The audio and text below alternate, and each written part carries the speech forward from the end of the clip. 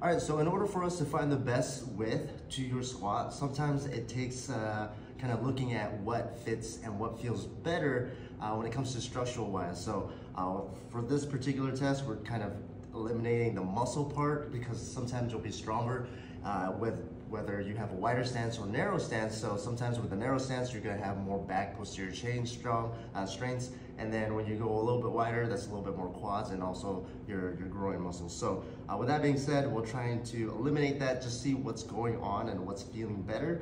So I got this test from Eric Cressy. Usually what you're gonna do, you're gonna go into all fours and then keep that back nice and steady and stable and also locked in so it doesn't move. And then you're just gonna lean back and kind of feel how that feels.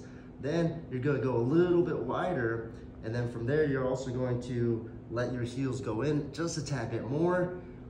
And so you're kind of mimicking what a stance would look like, but now you're kind of eliminating what the muscles have to do. So you're just gonna go back, lock in that back, and then see if you're able to go deeper, or if you need to go wider, and then that feels better and you're able to go deeper without losing your neutral back.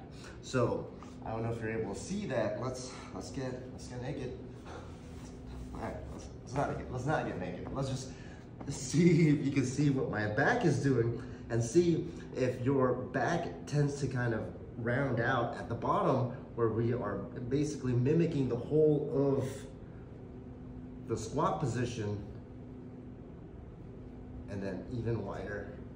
And so the wider doesn't feel good to me, and so for me, I'm basically neutral about shoulder width, which kind of fits what I would expect for me to have in my squat. So everyone's gonna be different, but try that out.